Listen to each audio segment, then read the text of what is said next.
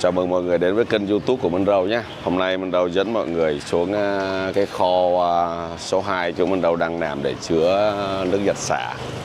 Còn ở đây là trụ sở chính bán rau. Bán rau ở đây 15, 17 năm mình chả nhớ đấy. Mọi người thấy chợ búa giờ vắng lắm. Giờ anh em mình xuống cái kho đấy, kho bây giờ đang xây dựng. Chắc khoảng tầm trên dưới tháng nữa mới xong. Kho đấy, cái kho chứa không nó khoảng tầm hơn 1.000 mét vuông, còn cái khu điều hành này chắc khoảng 400 mét vuông.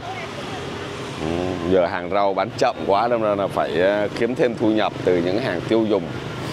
Mọi năm là hàng rau, bán rau ở đây là ít người bán lắm, giờ nhiều người bán, trước là bỏ mối cho công ty này kia nữa, giờ thì hết mối rồi.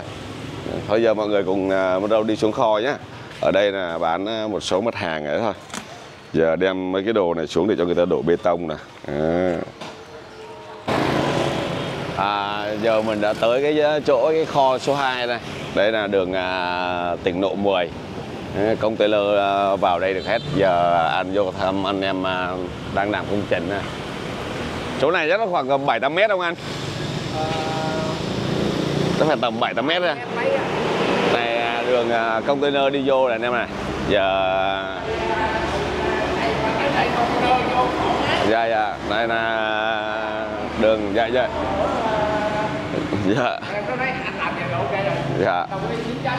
Dạ rồi bây giờ bắt đầu mình đi vô trong coi công trường làm nha. Trong ngày này chắc phải cả tháng nữa mới xong. Đợt tới là phải gỡ hết cái này ra này. Rồi là để làm kho. Cái khu vực này là làm gỡ hết tôn ra rồi xây lại rồi làm cái khu điều hành cho anh em. Chỗ này thì nó vướng cây cột đèn. Thì vừa xuống tới, từ đây xuống nó khoảng tầm 40 mấy mét, ngang là 24 mét. Giờ đang là đổ trụ để chuẩn bị bắt nước. Chỗ này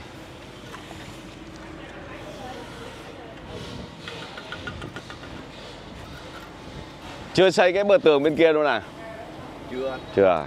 Giờ xử lý đâu đúng không? Cho nên em mà coi bên này là cái nhà xưởng của người ta rồi.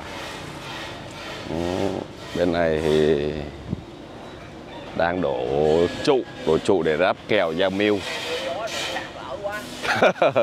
Ở đây còn đỡ chứ ngoài Tây Bắc nó mới sạt nở dữ. Dạ. Đây đất còn đất cát không? Cát không hả? Cát không. Ở dưới đáy nó cát hay là cái gì? Không, bê tông, đổ đế móng rồi. Bê tông rồi. Chứ không có cái đế bê tông đó là đuối à. Đế bê tông đó em đổ dày lên là 40 phân. Dạ. Thả dĩ xi men rồi mình đổ đâu đó đàng hoàng chứ đâu có khơi được. Dạ. Cái dàn chịu lực mà. Bởi vì bữa hổm nó kêu Ụng Văn Tỏ nó kêu đổ đà biên hai bên, cái anh mới kêu thôi điện về cho bên chủ đầu tư đi. Là vô mấy cái chịu lực này là phải có đà. Chứ tự nhiên hai bên kia nó vô dụng vô đà làm gì? Chỉ là gối cổ lên được rồi.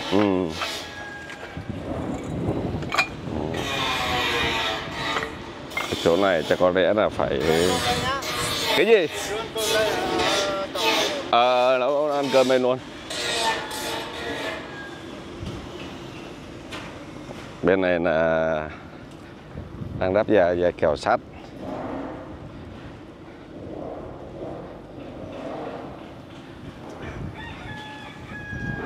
Nói chung thì đúng ra là đi thuê kho. Mà thuê kho một tháng 1.000 mét vuông một tháng mấy chục, mà thôi làm trên đất luôn.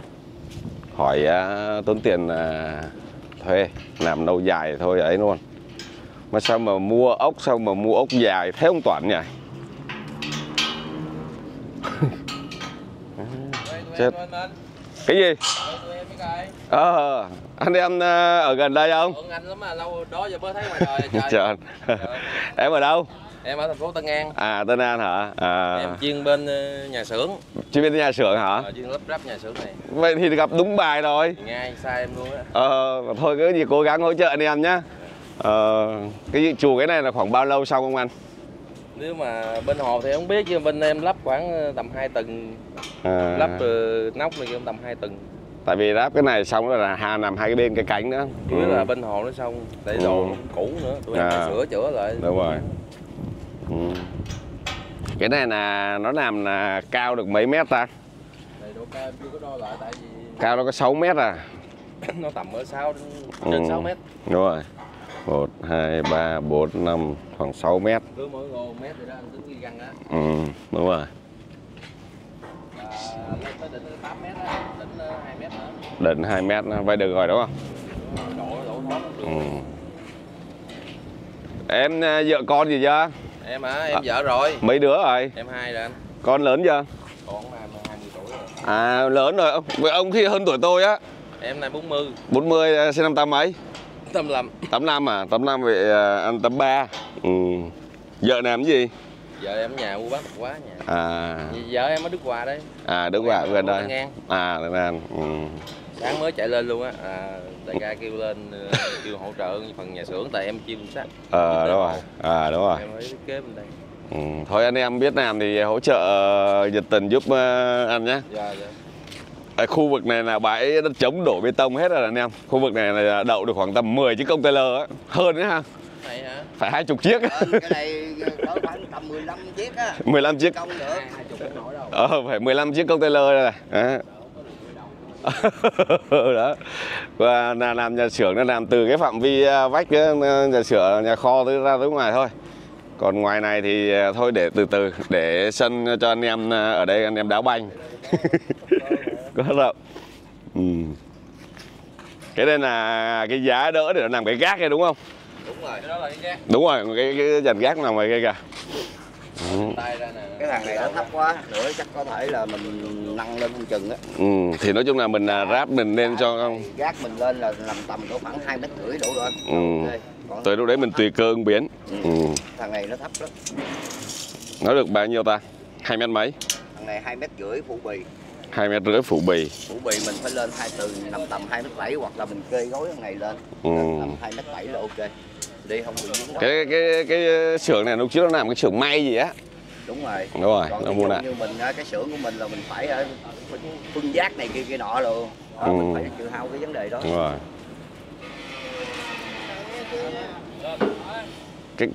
Cái ngày mà kia xong là phải cái kêu cầu nó mới ráp được đúng không? Đúng rồi. Mình hoàn chỉnh cái dàn đế móng nó gọi cho mình bô cái dàn đà xong mình định vị bô lông. Dạ đúng bô rồi. lông của cái thằng bản mẻ này. Định vị xong rồi mình đổ bê tông xong chơi qua 2 bữa sau mới cho cậu luôn. Dạ đúng rồi. Bê tông nó phải cứng mấy ngày bắt đầu mới ấy được. Đúng rồi. Nó lọt qua 36 tiếng. Đúng rồi. Thường 24 tiếng mà mình để cho chắc cú. Dạ. Bởi vì một phần bê tông ở đây cho phụ gia hết. Dạ. Ok. Anh em chưa ở đây ăn cơm ở đây hết với anh em chứ đúng không? Cái này ở đây là anh nói với Toản á là lương trả thôi, xong phận cho anh em tự túc mình lo vấn đề đó. Thì cứ thứ bảy phát lương cho anh em. Đúng. Cứ thứ bảy phát lương, yên tâm làm việc với bên Minh Râu thì tiền bạc sòng phẳng lắm. Dạ em biết mà, đây chưa gặp mặt thôi chứ biết lâu rồi. Dạ. Bác buông nha. Thôi anh em làm nhá. Minh Râu vòng qua bên này tí. Nói chung là phương châm của Minh Râu sẽ cố gắng mang đến những dòng sản phẩm chất lượng cao, giá tốt cho mọi người. Lúc trước thì giá nó còn hơi cứng, đợt này Minh Râu cùng anh em sắp xếp tự sản xuất luôn. Đội ngũ sắp xếp đội ngũ bên phòng lát á, còn là phòng kỹ thuật á, đưa ra những công thức tối ưu vào hàng nguyên vật liệu nhập về là phải tìm đối tác nào đó là chất lượng và giá tốt thì mình mới tối ưu được giá thành, đúng không anh em? Có gì khi sản phẩm ra anh em xài góp ý và trải nghiệm nhé.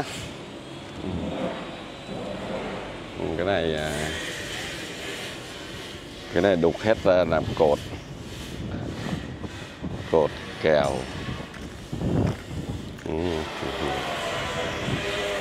Đây cái nền bê tông này là đổ dày là 15 phân rồi đây, xe container chạy thoải mái. Còn bây giờ mấy cái cột này là phải đổ trụ lên. Công trường này dự trù chắc cũng phải cả tháng nữa mới xong, có khi hơn. Còn những cái đất dư này là phải chở đi rồi, cho xe ben xe cẩu chở đi.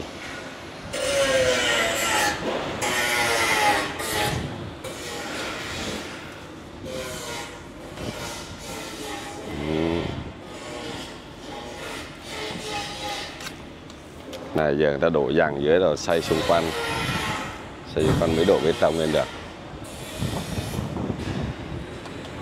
Nói chung là làm thì mình cứ làm thôi đúng không anh em.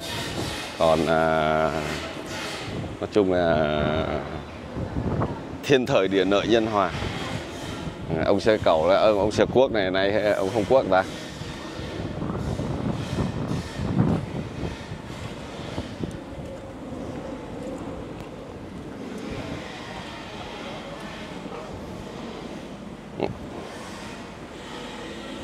Mấy con bu lông ốc cấy và chân bẩn mã có chưa anh Toản? Mấy bu lông để có là hả? Đây công trường thì tối anh em ngủ lại đây này.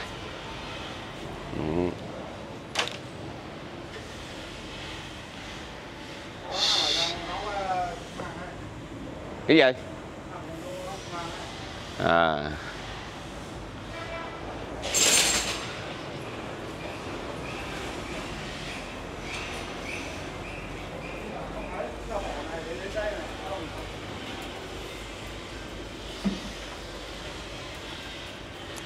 Cái này xây nên cứ một đoạn phải hàn râu vào chứ.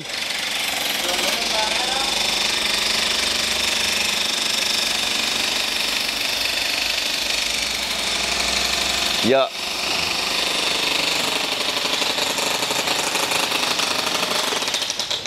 Hôm nay bao nhiêu thợ sắt á? Chưa, cuối ngày là mới ghi công. Hôm nay vô thêm mấy người nữa. Tao cứ chấm công về chiều tối thôi. Má còn ông nào mà làm lương trường mà đi hết là khỏi tính công. Tính công là tính công buổi chiều tối.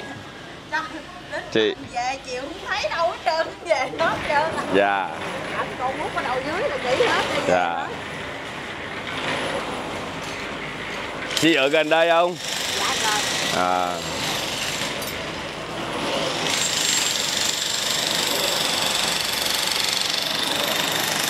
Ủa mấy cái đai này để đổ cột đấy hả anh Toản?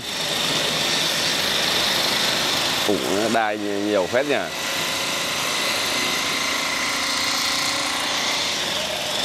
Một ngày làm tiếng 2 tiếng là đâu có được công đâu. Cứ đến chiều tối bắt đầu chấm công, nào làm nửa ngày rồi báo. Nửa ngày thì báo. Ủa em thắc mắc cái đoạn này sao mà đục bê tông đục rộng ra làm gì vậy? Nghĩa là đục rộng ra ấy, là để sau này mình đổ hồ bê tông lên á, nó có độ to rộng ra, nó chịu lực mạnh hơn. Bây giờ em đổ mạnh, giờ đổ ít vậy em đi xe 3 bữa phát nó banh luôn, bể. Không mà cái chỗ này mình có xây cái gì không mà đục ra? Đà gì? Đà ngang qua mà. Có đục mà để đổ đà không thì bao nhiêu đâu. Nhưng mà xe cổ máy đi qua đi lại ấy, nứt bể. Má cái chỗ nó 30 phân đó. Mà em nghĩ cái chỗ này cái đường đi mà đục lên làm gì đổ đà chi vậy? Cho nên đà để nó dằn mà. Nó dằn hết mà. Là sao chứ hả? Nếu mình đi dằn còn còn này là cả hai cái đường này nó bỏ, không có đi đà nữa. Cái dàn chịu lực này là mình phải đi đà hết, mình cho nó kìm nó đáng lý ra đường giữa này là phải có cây đà nữa nè. Tại vì cái dàn chịu lực này là chính giữa mình là luôn lúc nào cũng đi cái máy. Đó là nửa hai bên này xuống là để mình lấy cái là phản không gió ở đây. Rồi mình đi cái hàng dưới này là hàng chịu lực mà. đó, hai máy phụ đây. Là đổ đà ngang đây hả? Ngang đây xung quanh luôn hả? Nghe đà này ngang đây là cho nó bằng cái mặt này, để mình lift bằng mặt luôn. Xe vô ra không có dưới. Em nghĩ là đổ bê tông với cái trụ này là được rồi chứ. Rồi đất này đất yếu, nó không như đất trên Đồng Nai mình. Đất nó yếu lắm mà. À. Đất này đất yếu. Phải có đà gắn nó không có đà gắn là vua. À.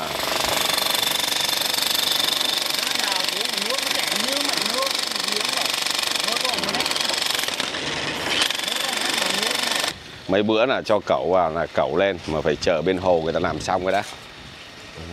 Đây là kèo nhà xưởng này. Chiều sâu làm từ ngoài kia vào đây nó khoảng tầm 50 mét thôi.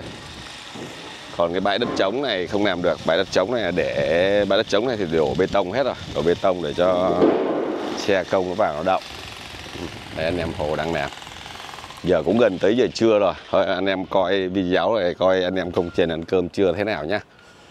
Rồi cuộc sống coi như là công trường không có gì thay đổi thì khoảng tầm là mấy tuần nữa, 3 tuần nữa sẽ xong.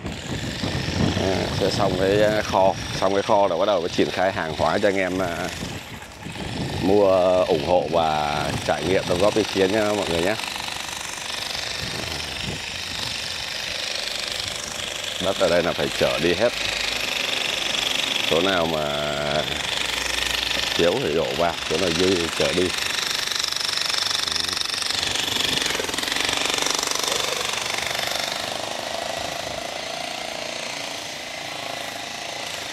Này căn chuẩn nha, không có chuẩn ở bu lông ốc thôi vô không được đâu.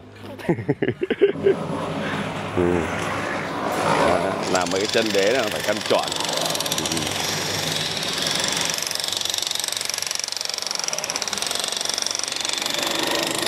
Rồi. Rồi trưa ai nấu cơm? Cậu Thịnh nấu cơm hả? Lấy đồ ăn về thôi, anh Toản anh mua đồ ăn về ấy anh. Ăn khổi rồi đâu. Chợ đối diện á, qua đối diện mua đồ ăn, rau rợ thịt cá gì đây. Anh Toản anh đi mua đồ mà. Sao em không đi mua? Mua về nấu ăn rồi, bếp điện từ này, đầy đủ đồ chơi hết. Cuộc sống công trường nó vậy anh em ạ. Thôi để tí nữa rồi anh em coi cả ăn cơm trưa với anh em nhé. Mà chuẩn bị cơm nước cơm trưa đây. Cơm dã chiến buổi công trình. Thôi anh em mỗi người một tay đi cho chén bát lên rồi cơm nước thôi. Rồi nghỉ ngơi chút rồi chiều tiếp tục. Thôi anh không phải. Bê cả nồi lên ăn cho nó phê. Bê cả nồi lên luôn cho nó nhanh. Ăn để lấy sức mà làm đúng không anh em? Đây coi cậu Thịnh nấu cơm này, mướp nấu canh. Gà gì ấy? Gà luộc hả? Gà luộc chấm muối tiêu. Tiêu. Ok. Chén bát. Rút dây điện ra, rút dây điện anh Toản.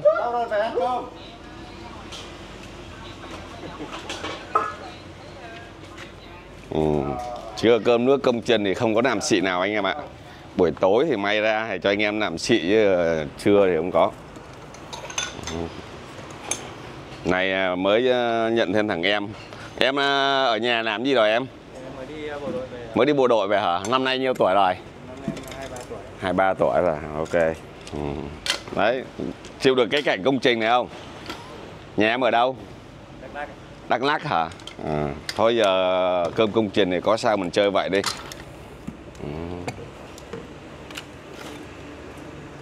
Sới cơm ra giùm anh em. Đây, bỏ đây. Đủ rồi anh ơi, dư á. Mấy người lận? Mấy người? 2, 4, 5, 6 người à? 5, caramel nữa 6, người nữa 7 người. Rồi ăn đi. Ai đến sau ăn sau. Ăn xong rồi nghỉ ngơi chút rồi chiều tiếp tục làm. Thiếu ghế đúng không? Thiếu ghế thôi đứng ăn đứng thì cho nó được nhiều. Thiếu ghế ăn đứng thôi. Này gà luộc hả cậu Thịnh? Xong kho luôn ăn cho nó phê. Gà này là gà gì? Gà Tam Hoàng hả? Hay gà đi bộ? Gà đi bộ hả? Gà đi bộ còn hay sao ấy chứ. Có món gà luộc với lại canh. Còn món nào nữa không cậu? Món cá kho hả? Thịt kho hả? Công trường là... Rồi ông Toàn đi đâu rồi? Cơm nữa này anh.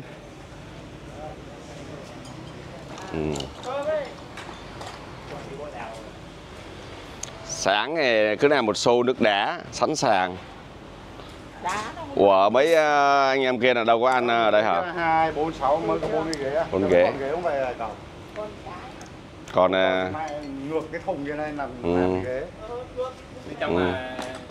Đấy là... Thôi đứng ăn được, Minh Râu đứng chưa? Thôi anh em ăn cơm đi. Thôi mời mọi người ăn cơm nhá. Chả còn thần là men. Thôi mời cả nhà ăn cơm. Vô ăn cơm anh Toàn. Cơm công trường thì ăn đi em. Vâng. Phứa ra khỏi đợi. Mời các em ăn cơm. Chúc anh Toàn. Đúng Toàn. Đây được một ghế đây, ghế công trình đây. Ngồi đi em. Ngồi đi. Nhường nhau rồi ai cũng đứng giờ.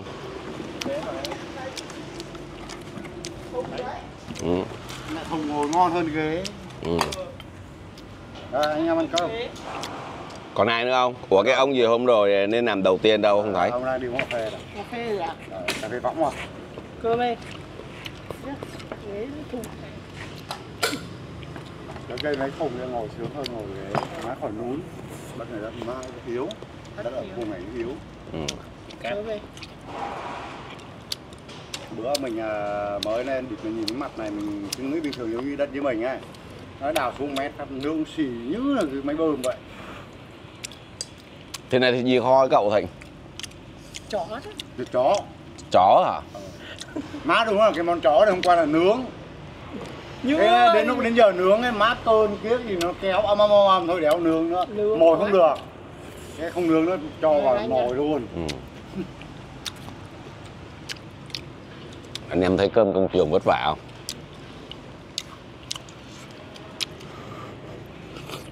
Hồi trước mình chưa nói vợ như nào công trường sắp như vậy à? Cũng dựng ná nên ở tạm.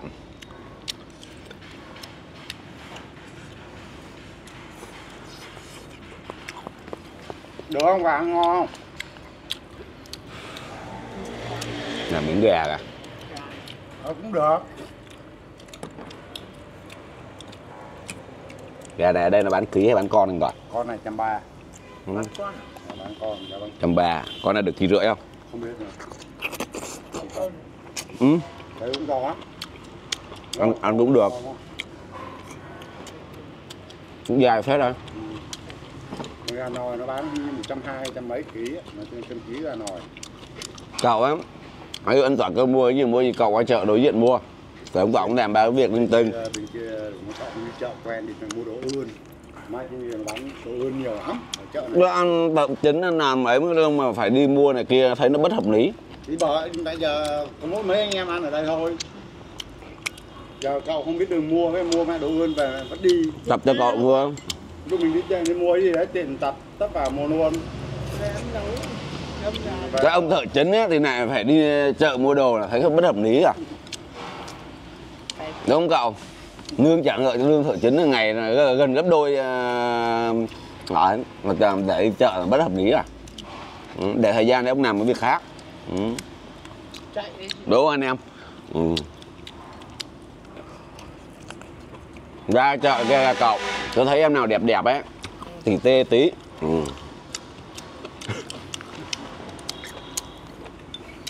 Đủ quá đi mua rau, mua cái xe còn mài.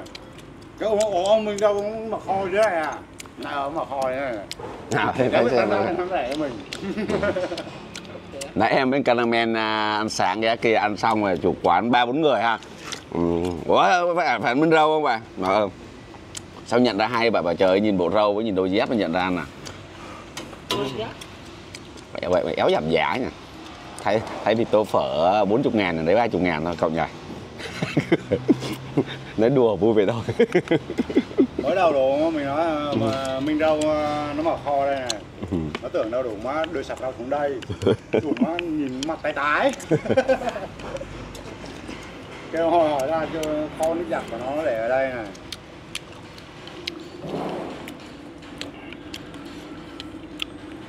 Anh em ăn mạnh đấy nhá, ăn hết đồ ăn đây đừng chừa. Gà mà không ăn hết rồi tối lại đổ nước mắm và lại kho ăn cơm đấy. Ăn mạnh cho hết đi, đừng để.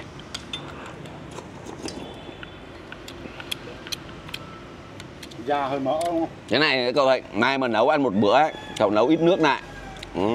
Nhiều nước quá. Còn cái nước một gà mà. Gà hết đấy. Nấu ít lại. Tận dụng, gà nhìn mỡ có vẻ nhám. Sáng anh đi Honda đây à? Đi Honda.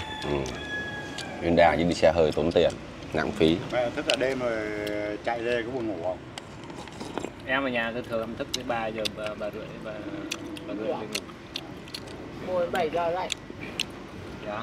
Ngồi 7 giờ dậy em bao nhiêu? Không, 10 giờ em đi chợ. Tầm 10 giờ chạy.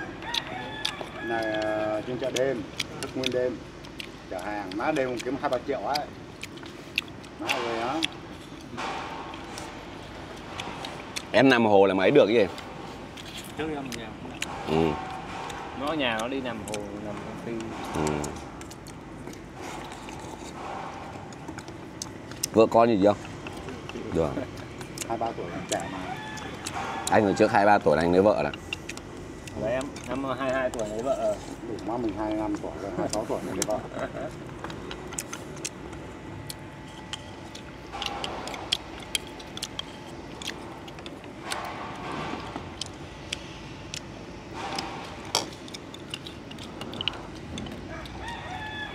Má mấy bữa rồi cậu chưa này mẹ đi ăn quán má là chán đời. Mời anh em nhé. Thôi à. Làm mấy chân thôi. Thôi anh em xem video ủng hộ kênh YouTube Minh Râu nhé. Để cho cameraman ngồi ăn cơm đó, để Minh Râu cầm máy quay ra. Để ăn cơm đi em. Ừ. Ừ. Ừ.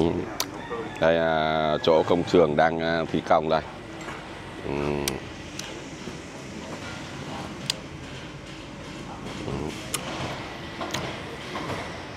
Giờ thì cũng trưa rồi. Thôi Minh Râu cũng kết thúc video ở đây nhé. Chào anh em nhé. Chúc anh em luôn luôn sức khỏe nhé. Anh em xem kênh YouTube thì anh em ủng hộ kênh giúp Minh Râu nhé. Có gì anh em góp ý dùng Minh Râu nhé. Cái chỗ này là cái kho chứa hàng nước giặt xả và nước rửa chén, nước lau sàn. Chuẩn bị cho ra những dòng sản phẩm chất lượng cao, giá tốt. Mong anh em ủng hộ và trải nghiệm và góp ý nhé. Nói chung là mình sẽ cố gắng cho ra những dòng sản phẩm chất lượng cao và giá tốt cho bà con có thể ủng hộ và góp ý nhé. Chào tạm biệt mọi người.